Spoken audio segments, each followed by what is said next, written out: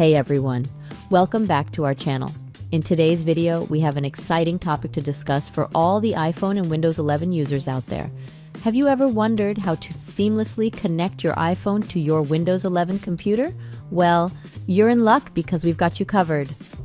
Introducing Phone Link, a fantastic feature that allows you to effortlessly connect your iPhone to your Windows 11 PC. Before we show you how this is done, don't forget to hit that like button. To connect your iPhone to your Windows 11 device through the Phone Link app, use these steps. Click the Start button, search for Phone Link, and click the top result to open the app. Click the iPhone button to launch the wizard to pair the mobile device. Make sure that Bluetooth is turned on. Scan the code on the screen to install the companion app on your iPhone with the steps to pair the mobile device.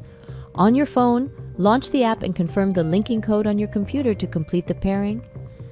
Confirm the permissions to allow the Phone Link to interact with your iPhone.